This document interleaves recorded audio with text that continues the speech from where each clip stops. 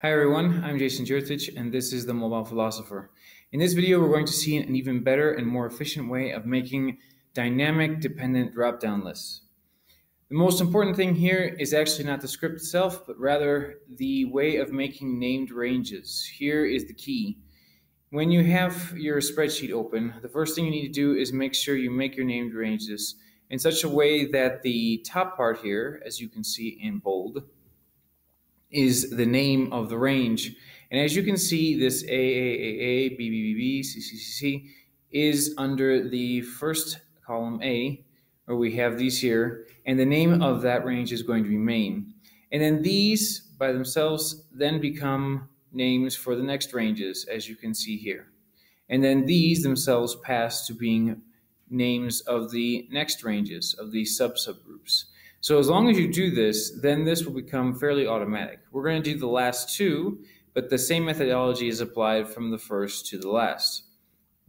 Here we're going to open up where we have data, and we're going to go to named ranges. And as you can see, I have the rest of them here. They turn green and when I go over them. But the idea is to grab almost the entire column so that if you add new possibilities here to the column, they will also be added automatically later on. So here we're going to go to add range, and we're going to put CCD, and then we're going to go down here and we're going to put that here. So this we have L, so we're going to just change this to L3 to L. And we're going to save that. And then we'll add the last one, which is CCE. And here we're going to put M3 to M.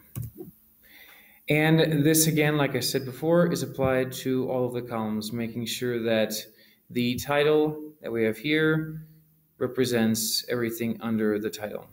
You do not have to put these in colors. I just put them here for the sake of the video. All of this can be left in white because it doesn't affect the drop-down list later on.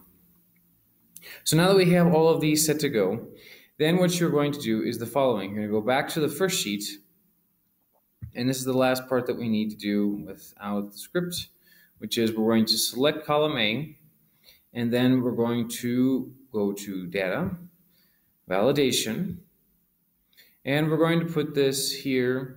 As you can see, you have options, okay? And what we need is a list from a range. And here we're going to put the word main, because that was the first named range that we had. And then we're going to leave these here as show warning and display in cell button to show list. And we're going to press save. And as you can see, that has now applied the validation or the drop-down list, if you so prefer, to column A. And so when I open this up, I can see these three here.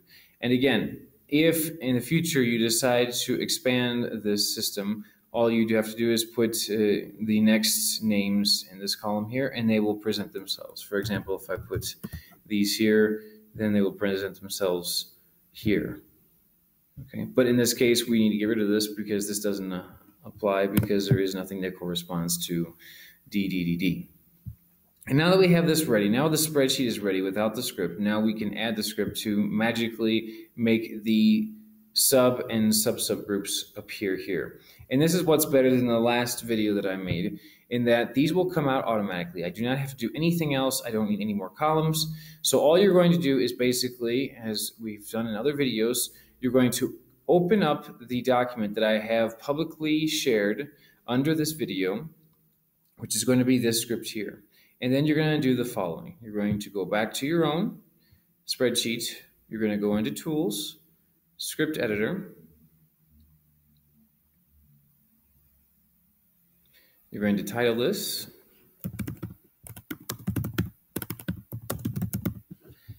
Press Enter.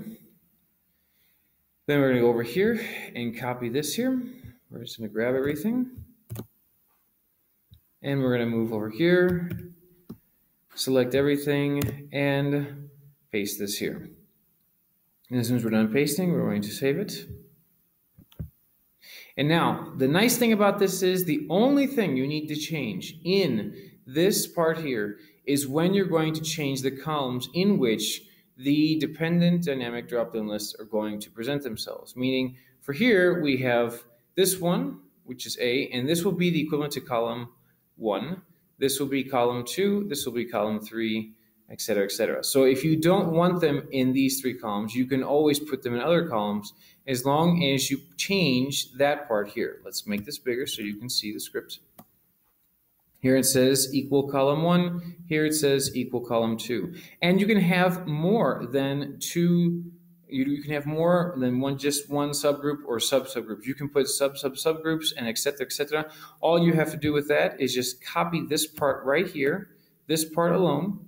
All you're going to do, if you need to have a subgroup or even more, all we're doing is going to copy that. We're going to press enter here, and then we're going to paste that again.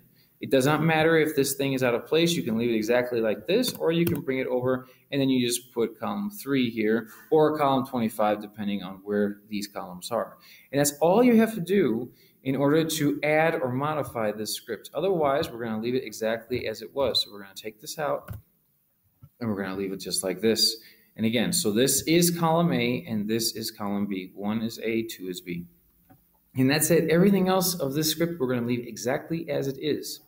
So we're going to save that, again, and make sure that the little red star there gets rid of itself. We're going to go back to its original size, and we're going to run this guy. Now, as normal, when we run this, it's going to ask for authorization, so we're going to continue, and we're going to press allow. As soon as that's allowed, we can just make sure and rerun it just in case the thing is being bothered by something. Excuse me. As you can see here, there might be some errors coming out. Don't worry about that. We're not going to worry about it. We're just going to make sure that everything is running. Okay. So now that we have everything running, and we don't have any errors, as you can see, on either of these, there's errors now. Obviously, this one was actually not supposed to be running because of the fact it was mine. But here, this one is now running. And if I go over here, we're going to select AAA. It's going to save, and as you can see, magically, the next one comes out. And then over here, the next one comes out, and we're working just fine. We can do the next one down here. We can click C, and as you can see, that one's going to come out. And I can start choosing these. And they come out automatically, and that's beautiful. And then if I go back up here, I can choose this guy and change him to B. And then this is going to come out and say invalid content. And that's why is that? Because the script knows that this was supposed to be following BBB. And given the fact this is still A, when I drop this down, as you can see, they're B's, and that will get rid of the red triangle. And then this one turns into a red triangle, indicating the same, because this one doesn't correspond to this guy now. So we're going to change him to this. And that will fix everything. And like I said, this will work anywhere you want in the spreadsheets. And the nice thing is that I have designed this in such a way that if you put this, if you need to put it on many sheets down here, you can add a sheet and it will work the same. So let's say I want to go over here, duplicate this guy. Okay, copy the sheet. Now this is the active spreadsheet and it'll work the same. So I can go over here, click on A. This one I will change to A. And this one will as well. So it applies to everything. So you don't need any extra columns. You don't need any type of timestamps. All of this will work automatically. It works very beautifully, and it should solve the problem on a much more global scale of putting dynamic dependent drop-down lists into your spreadsheets.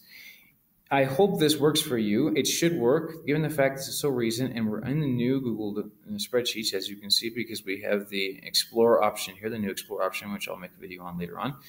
Everything is working perfectly fine here and should work for you. If you have any questions or comments, please leave them below. And please, if at all possible, please subscribe so that I'm able to continue working on these things